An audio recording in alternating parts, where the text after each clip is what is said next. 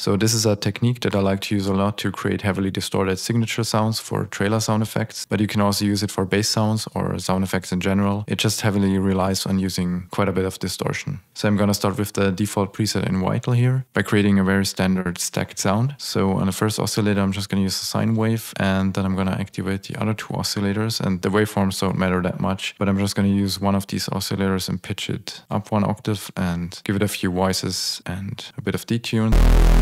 And now, as I mentioned before, this is all about using distortion. So we're gonna activate the distortion here as well as the compressor and just boost this all the way up for now. And I'm also gonna use a filter afterwards just to cut some of the highs because I don't really like a lot of the nasty high end here. And so the basic idea can quite easily be demonstrated. Gonna deactivate these two oscillators for now. And if we pitch the sine wave down quite a bit, then we get this kind of pulsing sound. Depending on your monitoring situation, you probably can't even hear it.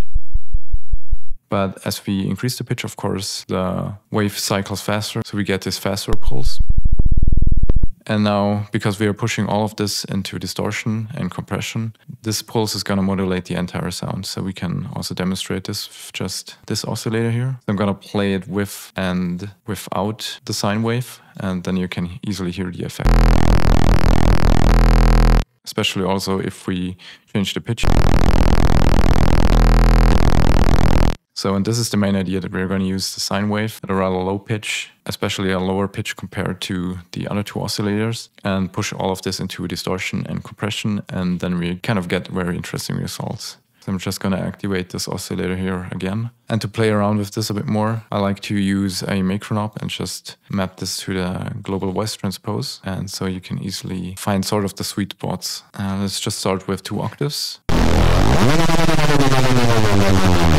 So you already get this very interesting sound here. Now the idea also is that you could of course add more distortion after this. So what I've found works quite well for this is using guitar distortion. In Ableton, I'm just going to use the amp, set this to dual, and then just the heavy preset works really well for this. Now of course we can also just increase the amount here.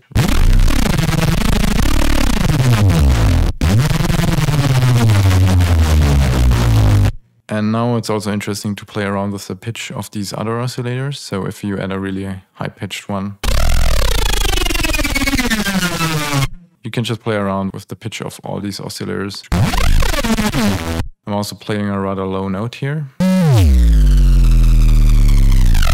It's also worth to play around with this. And you can also change the sine wave to a different waveform. Different waveforms are gonna essentially create different pulsing sounds at this low pitch. You can also try incorporating this filter a bit more. What I like to do is to use the same macro knob here and just set this to the cutoff and then just invert it. So as we increase the pitch, we are cutting the highs a bit more.